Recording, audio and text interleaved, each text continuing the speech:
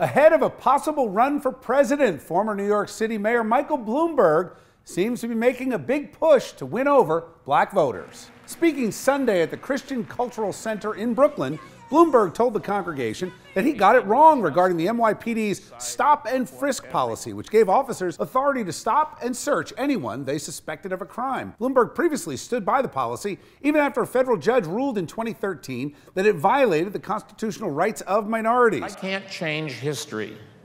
However, today, I want you to know that I realized back then I was wrong, and I'm sorry.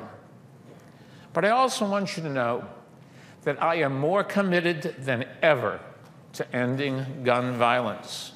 All right, let's bring back tonight's A+ panel. We're joined by Republican strategist Allison Young and radio talk show host Garland Nixon. Allison, I'll start with you on this. Hard not to see the politics and the positioning here, but how on one hand do you talk about ending gun violence, and on the other hand, dismiss, just because it was unpopular, a policy that you could argue got a ton of illegal guns off the street?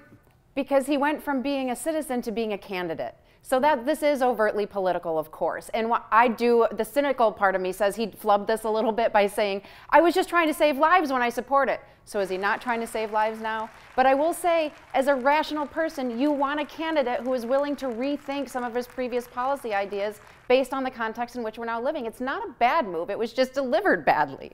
Garland, what do you think? I mean, this is a guy that inherited a much safer city when Rudy Giuliani took over, and he kind of took it to the next level with the stop and frisk going beyond broken windows and addressing the small crimes. But at the same time, it's a complete reversal. Is this just pandering, thinking that someone, because of the color of their skin, are going to then decide to vote for him? I would think it is. In fact, he was constantly told by people from the black community and the Latino community that it was unjust, and it was eventually ruled unconstitutional. If he'd have came out after a judge ruled it unconstitutional and said, perhaps in hindsight it was a bad idea, sure.